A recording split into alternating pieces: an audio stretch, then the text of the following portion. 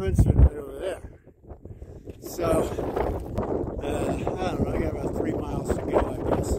It's not the prettiest looking piece of rock, is it? Let me get to the top. It's pretty much all rocks up here. I'm about 1.25 miles in, something like that.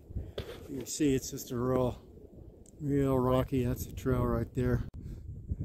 Look right there. That's the top of Mount Princeton over here. Look at this. Wouldn't it be cool to be able to slide down that thing 1,000 feet? I don't know. It looks like fun to me.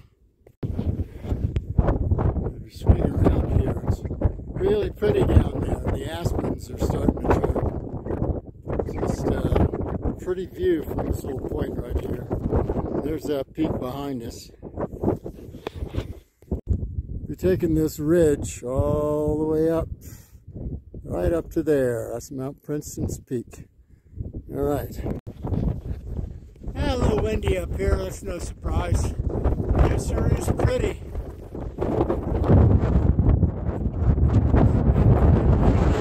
Mount Princeton's right there.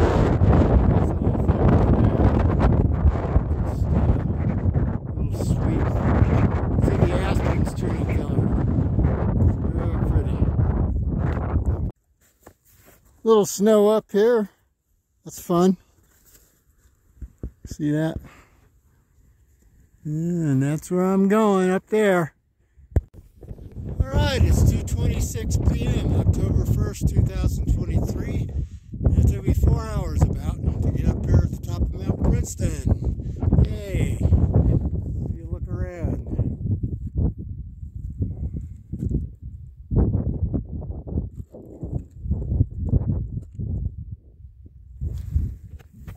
It's beautiful up here.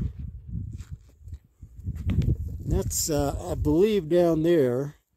That might be Buena Vista, actually. So I should be able to see Buena Vista from here. And that would make Nathrop over there, I believe.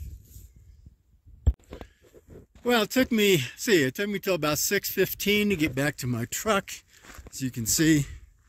And so it took me 4 hours to get to the top. It took me almost 4 hours to get back. Go figure that one out. But I'll take it.